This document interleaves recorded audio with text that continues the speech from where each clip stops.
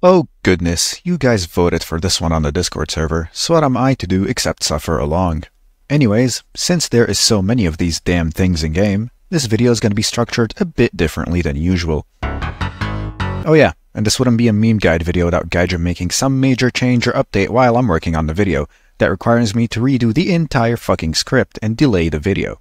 You know, like a new set of VR changes that decompress top tier just enough to go and require a complete rewrite of half of the MiG-23s. Anyways, without further ado, here we go.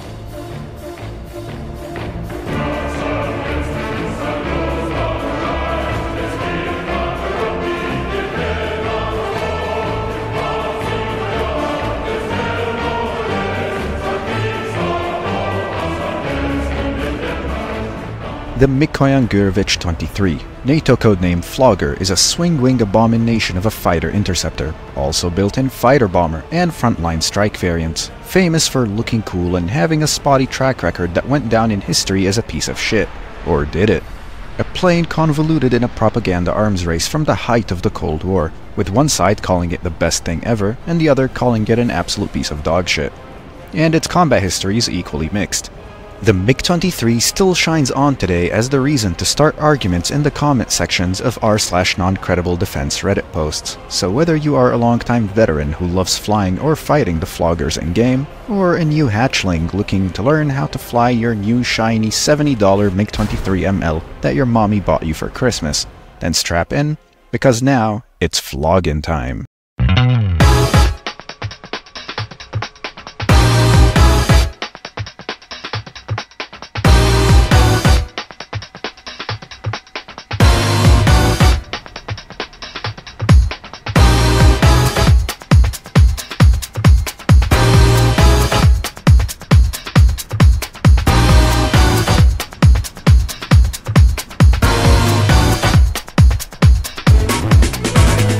The MiG-23 is quite the plane in real life, being one of the longest-serving aircraft in the world with many still in use today, alongside also being the most mass-produced swing-wing aircraft ever, so not talking about its history won't do it any justice.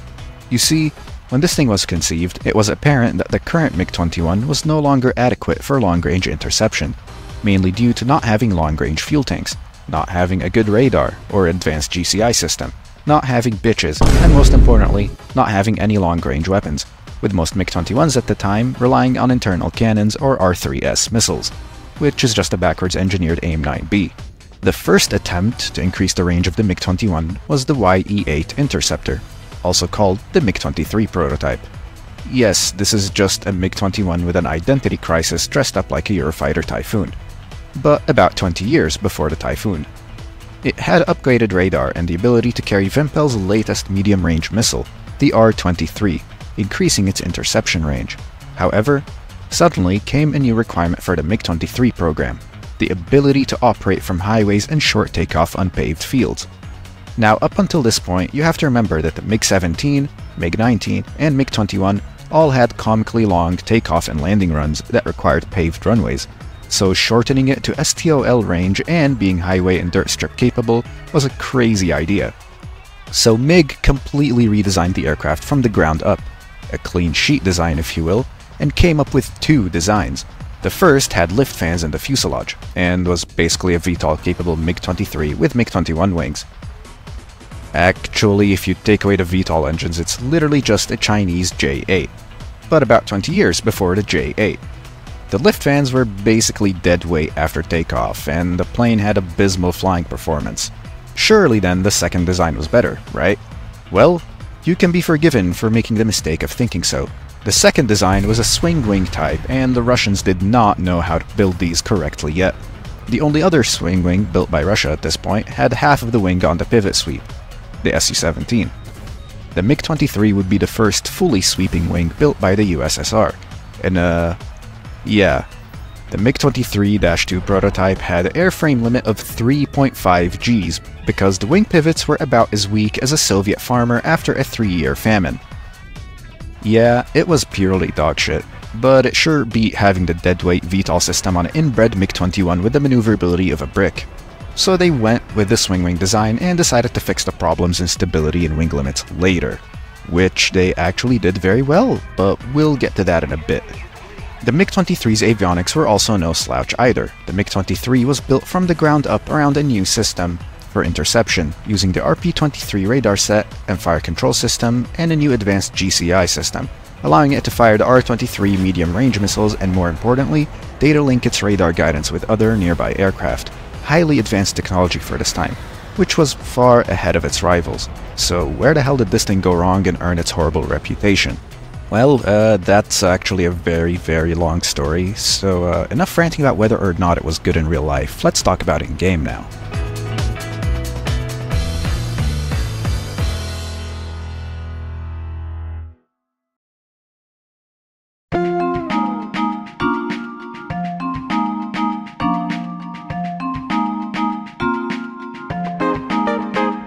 Before we start talking about the different variants and how to play them, it is very important that you learn how to manage your radar, IRST, and manual wing sweep, and when to utilize each of those things. For that, you are going to need to bind some new controls. Before we move on, go and bind a key to the following control sets if you have not already. Wing Sweep Axis. Switch Wing Sweep Control Mode. Switch Secondary Weapon. Switch Radar IRST on-off. Switch between radar and IRST. Change radar IRST mode. Change radar IRST search mode. Change radar IRST scope scale. Change radar IRST target to lock. Lock radar IRST on target. And finally, radar IRST beyond within visual range combat. By binding these controls and learning exactly what they do and when to use them correctly, you can easily increase the effectiveness of the MiG-23s in-game by a lot. Practice around with these controls in test flight if you are not already familiar with them. Now, back to actually playing the MiG-23. With manual wing sweep control and proper knowledge of when to throw it back, the wings I mean, you can two-circle almost everything you face, and this can prove a very useful ace up your sleeve in a final 1v1 of a match. Likewise, knowing how to use your radar and IRST will increase the effectiveness of your R-23 and R-24 missiles a lot, especially when you use the right tool and mode for the right time. Now is also a good time to point out that the MiG-23 family has 4 different types of wings for different variants, each drastically affecting how the plane flies, and to familiarize yourself with all 4, I'm going to very quickly explain them with these cool Microsoft Paint drawings that I made for you. This is Type 1. Only used on prototypes and pre-production models, which are not in-game. Let's ignore it. This is Type 2. The biggest change is the reinforcement of the wing pivot, increasing the G limit from 3.5 to 5 Gs, and the addition of the dogtooth vortex generator for better stability and higher instant AOA. This is the kind of wing found on the MiG-23M and MF in-game. There is also a second kind of Type 2 wing, unofficially referred to as Gen 2, just to tell the difference. This one has reinforced hydraulics and wing spars which increase the G limit to 7.5, but otherwise completely identical on the outside. This is the one found on the ML and MLA in-game. The Type 3 wing was specifically designed for ground attack models, and is optimized for low-altitude flight by changing the deployable slats shape and adding leading edge extensions. The Type 3 wings in-game are found only on the ground attacker models, namely the MiG-23BN and both MiG-27s. Finally, we have the Type 4 wing, which is the best of them all. This one is lighter, stronger, and meaner looking. The addition of pointy vortex generators to the wing root and automatic dogfight slats increased the dogfight potential of this wing by a lot. The internals were also reinforced, and alongside the lighter weight, result in an upgraded G limit of 8.5. This kind of wing in real life and in games only used on a single flogger, the non-export variant of the MiG-23MLD. Also, all the G limits I mentioned are the real-life numbers. Keep in mind that these G limits are actually a bit higher in War Thunder due to the simplified flight models. The older flogger wings were more flimsy and inefficient, while the later ones were a major upgrade in both rigidity and flight performance. While most of the differences were internal to increase the strength and G limit, there was some external modifications that can be used to tell them apart, such as the lack of the dogtooth on Type 1, the vortex generators and smaller dogfight slats on Type 4, and the leading edge extensions on the Type 3. Anyhow, now let's talk about the different variants in-game, their history, and how to play each one.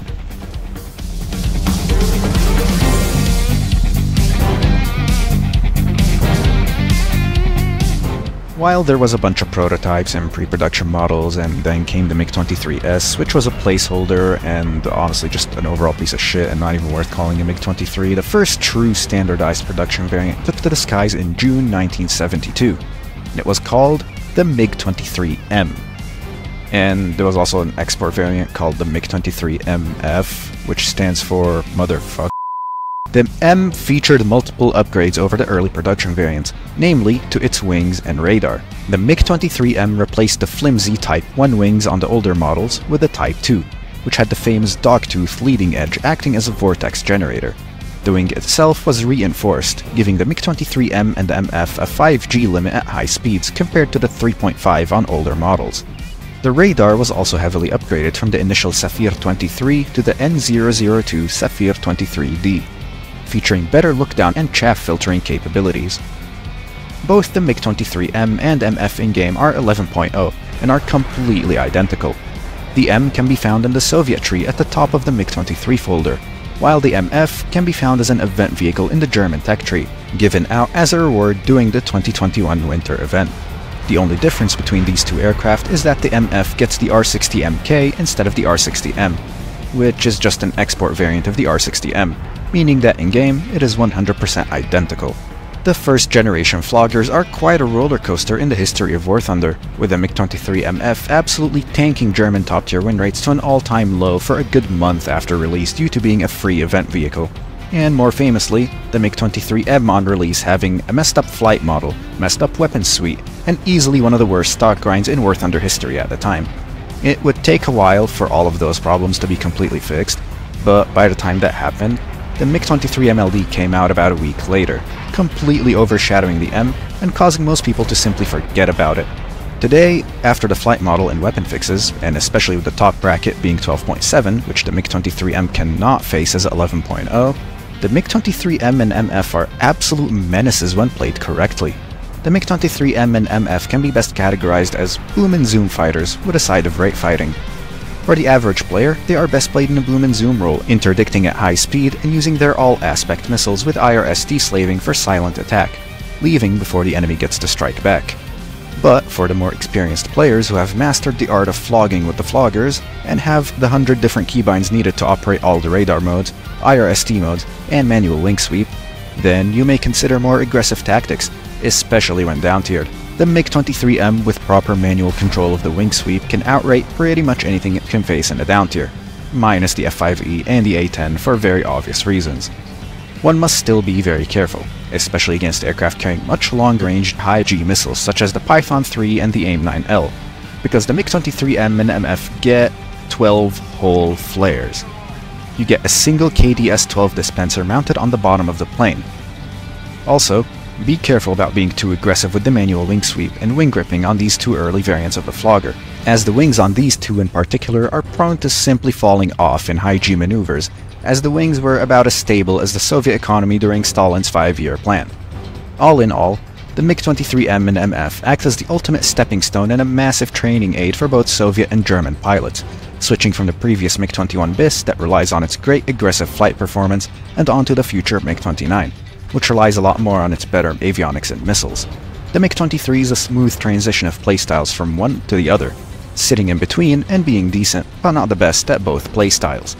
These first-generation floggers paved the path to mastering the second generation, and later the fulcrums.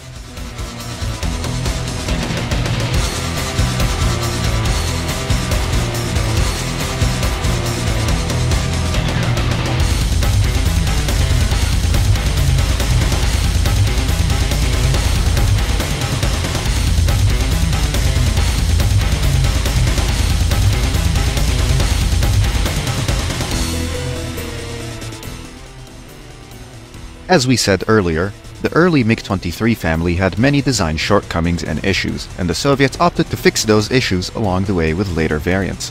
This is where many of the second-generation floggers come in.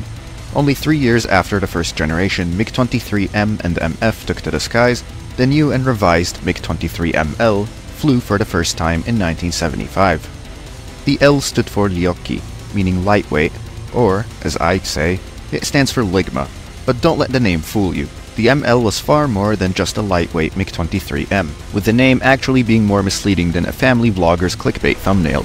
In reality, the MiG-23ML's upgrades over the MiG-23M included a complete redesign of the airframe, removal of multiple internal fuel tanks to replace the center of mass in a more favorable spot, redesign of the landing gear to be lighter and stronger, and a full overhaul of the wings and their pivot mechanisms, resulting in the upgraded variant of the Type 2 wing with an increased G limit of 7.5 G. This, in turn, allowed a higher angle of attack at the swept-back positions, increasing the dogfighting ability of the MiG-23. The second major upgrade was the engine, which is now providing about 20% more thrust and increasing the thrust-to-weight ratio of the ML to 0.83, a considerable increase from the 0.77 of the first generation. More surprisingly is that since Lyulka, the engine manufacturer, was now given enough time to cook, they actually managed to not only make the engine far more reliable in addition to increasing its power, but they also managed to increase the fuel efficiency as well. The defense aspect was also upgraded, with the addition of new BZP-5060 countermeasure dispensers along the top of the fuselage. This upgraded the countermeasures count on the MiG-23s from the shitty 12 flares to a total of 72, so if you hated how little flares you got on the M and MF, you're gonna love this one. The final and biggest upgrade to the second generation flogger was its avionics set. Most importantly, the radar system. The N002 Sapphire 23D from the MiG-23M was replaced with the brand new N003 Sapphire 23ML.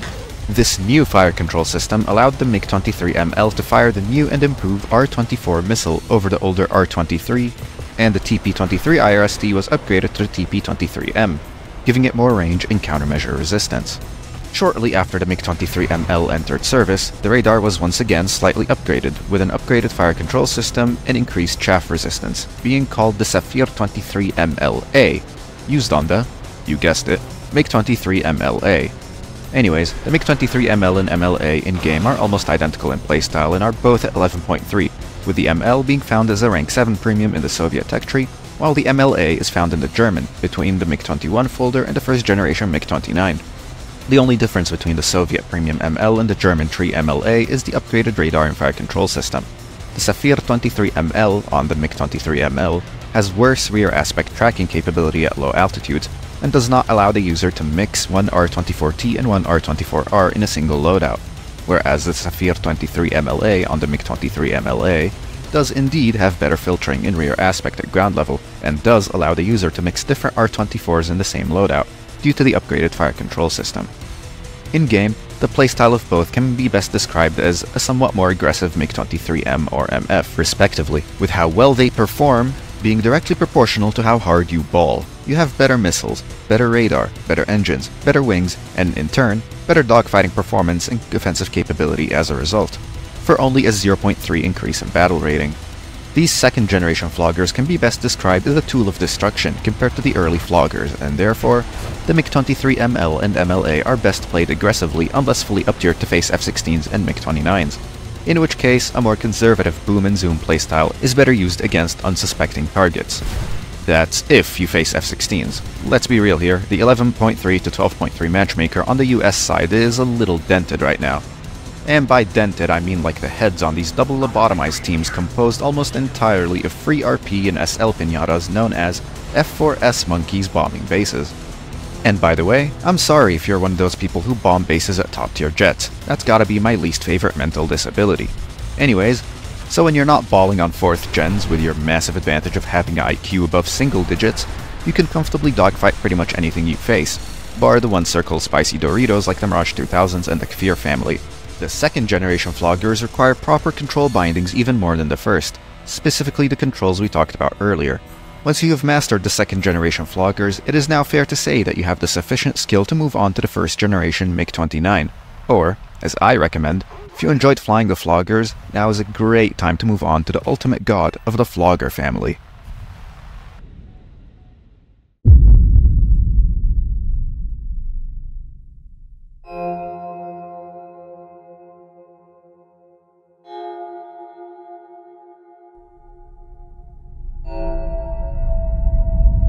Rank 6, Rank 7, all gone, with Rank 8 soon to follow.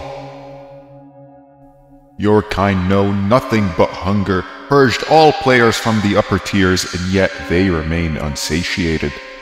as do you. You've taken everything from me, Wallet Warrior, and now all that remains is perfect hatred.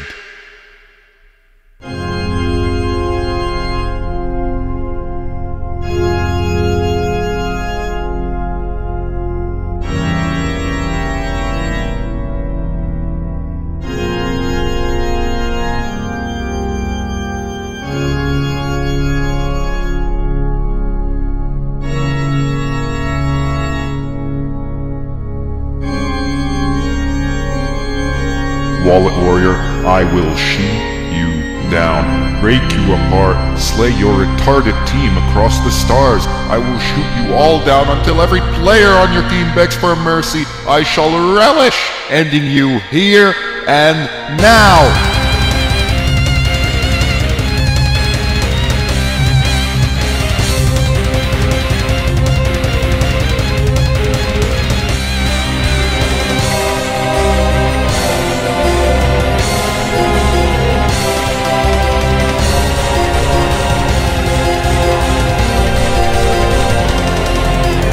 The MiG-23 MLD is the ultimate production flogger built in the early 80s and were the last production MiG-23s to leave the production line, built as a stopgap until the MiG-29 could enter production. Basically, the Soviets decided to take the formula that made the ML and MLA so great and turn it up to fucking 11. The real life details are not important here, but long story short, this thing has the RWR of a MiG-29, the radar with many parts from the MiG-29, MiG-29 missiles, MiG-29 fire control system, and other cool stuff such as Type 4 wings and a lighter airframe. Now in-game, the MLD will act as your final stone on the journey of the floggers. If you played the previous floggers merely as a tool of destruction, then this one can be best described as a fucking act of God.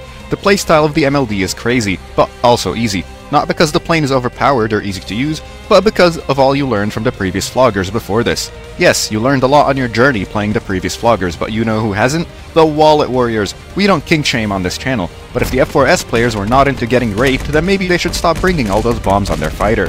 But the real fun of the MLD is not the free F4S seal clubbing, but rather fighting the 4th generation shitfucks. It's so funny watching a Mirage 2000 or a Tomcat or an F-16 try to engage you thinking you're easy prey, only to get their penis tickled until they not only fart, but blast the Taco Bell Supreme out of their ass after scaring the shit out of them with your comical performance. Or they mauled and cope in chat, which is honestly worth it by itself. So, is this thing balanced? No, just like the rest of top tier. Is this thing easy to play? Absolutely fucking not. But is it fun?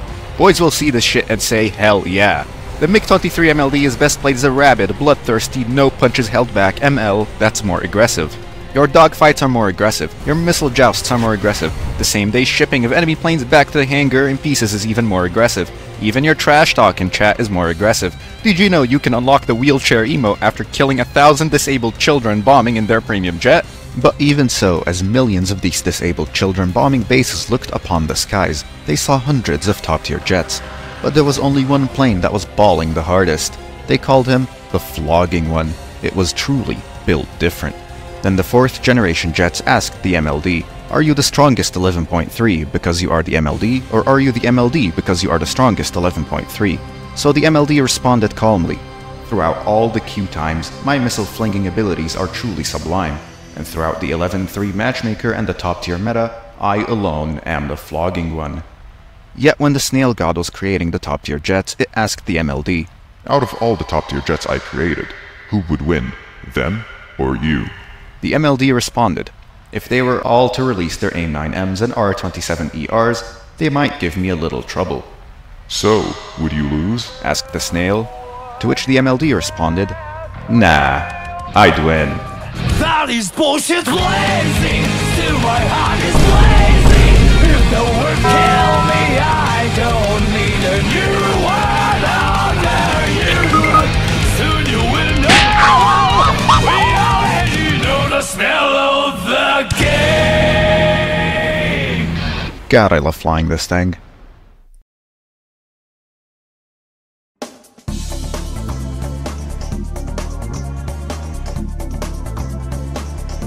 The MiG-23 was a very versatile airframe, and it was adapted to many, and I mean many, different things.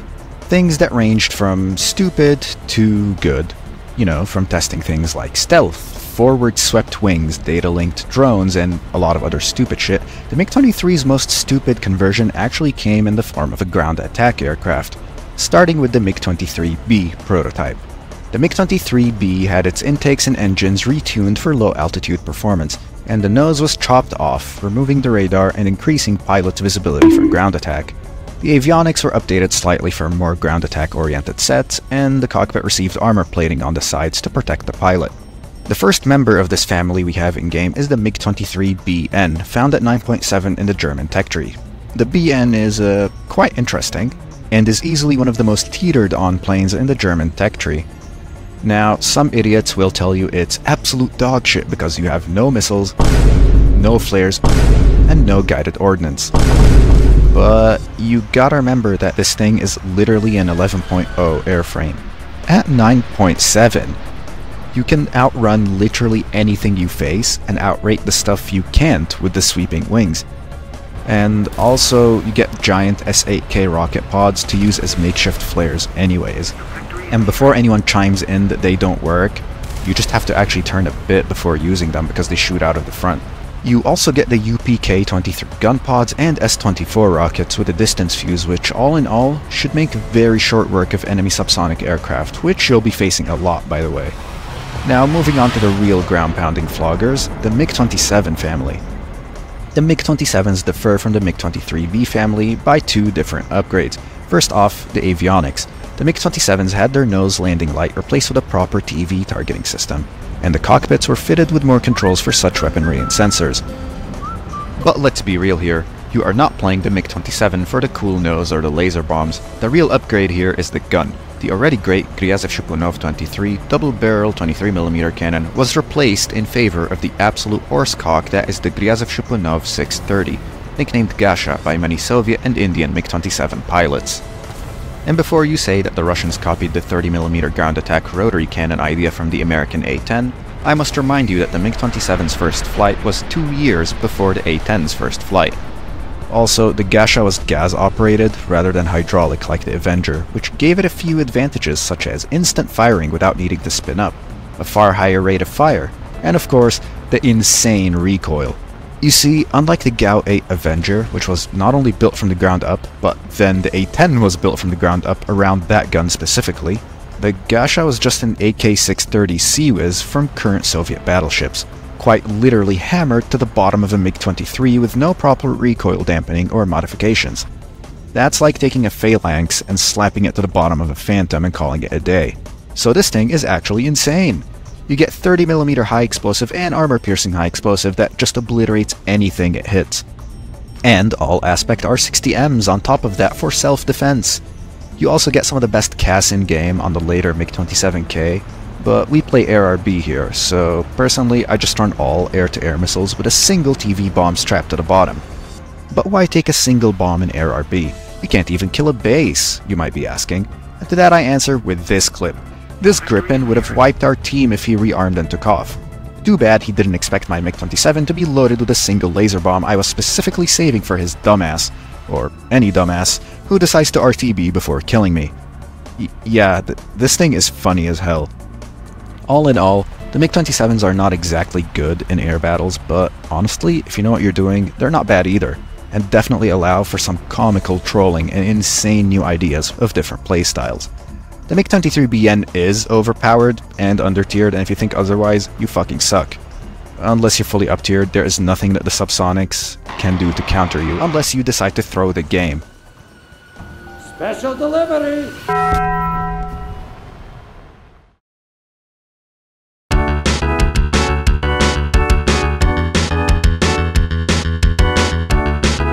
Well, now let's run through the modifications of these planes very quickly. There are so many and we really ran out of time, so let's slop a few together. Starting with the MiG-23M and MF, these two planes have completely identical modification trees and as such should be spaded in this order. You get your tiny flare pod stock, and there's no point in wasting your 12 countermeasure slots on carrying chaff, so flare standard is just fine. Start with R3S missiles, but don't actually take them because they're even worse than the AIM-9B. Next, get the R13M1s so you can get twice as many of your stock missile. Get the airframe to slightly minimize your wing gripping skill issues, especially under manual wing control. Then move on to the R60M. Now that you have your all-aspect missiles, get the G-suit and wings repair to maximize your dogfight potential and minimize your wings falling off because you danced on that F5C too hard potential. Next, get the R23R and equally useless R23T. Not much to write home about for these, but you could try them out yourself to see if they work for you. Next, get the fire extinguisher so you don't end up like this guy from that one plane anime. The MiG-23 glides surprisingly well without an engine in-game, unlike real life. So as long as you could put the fire out, you're probably making it back, or at least landing safely somewhere. After this, go back and work on the performance upgrades. Once those are done, I guess you can go back and work on bombs? Although if you're bombing bases in a MiG-23, I would like to kindly ask you to consider holding J for 3 seconds. In real life. Next up, the MiG-23MLD, which has an identical modifications tree to the MiG-23ML and MLA. Start with the R13M1 to get more of your stock missile. Next, get flare chaff so you can add on the KDS-12 dispenser that gives you 12 extra flares. Next, get the R60Ms to be able to carry all aspect missiles at last. Finally, for Tier 2, get the airframe. Starting with Tier 3, get the G-suit, R23R, and then the wings repair. You can skip the R23T because it's absolutely useless. That way, you can start working on the R24R, R24T, EFS, cover, and go back and get the rest of the performance modifications. Finally, I guess you can get the ground ordnance and the R23T, but they're both equally useless in Air RB, and if you're bombing bases in a MiG-23ML, MLD, or MLA, I need you to very quickly crash on takeoff. In real life. Moving on to the ground attack MiG-27s, for Air RB, you're going to want to rush the performance modifications along with flares and air-to-air missiles. Also do the guided bombs or the KH-29Ts on the MiG-27K because the laser bomb is funny for removing airfield campers. The MiG-23BN is solely overpowered because of its flight performance, so focus on the performance upgrade and I guess get the gun pods after so you can have backup weapons after you run out of ammo on your main gun. There you go. Now that's all the floggers spaded, so good job. Unless you're a wallet warrior scrub lord who GE'd all of his modifications, or worse yet, you bought the premium ML. Then, not a good job I guess, because you didn't really do a job unless you count the painful and tiring task of pulling out your wallet. Or, judging by the average mental age of most of the people I see in the comments, ran to your mother and asked her to buy you a JPEG of a MiG-23. Anyways, your MiG-23 is spaded now, so go run wild I guess. And there you have it. That's how you play the Flogger family in War Thunder as of the Air Superiority update. And once you're done playing the Floggers and move on to your shiny new Fulcrum, don't forget to check out my guide on the MiG-29s as well, which at the time of making this video a few months after is somehow still not outdated. Anyways, don't forget to join our Discord server to vote on what plane you want to see next in the series, and also tell me in the comments so I can add it to the vote if it's requested enough. And until next time, don't crash on takeoff, and go show those F4S Wallet Warriors the power of your new swing wing. See ya next time.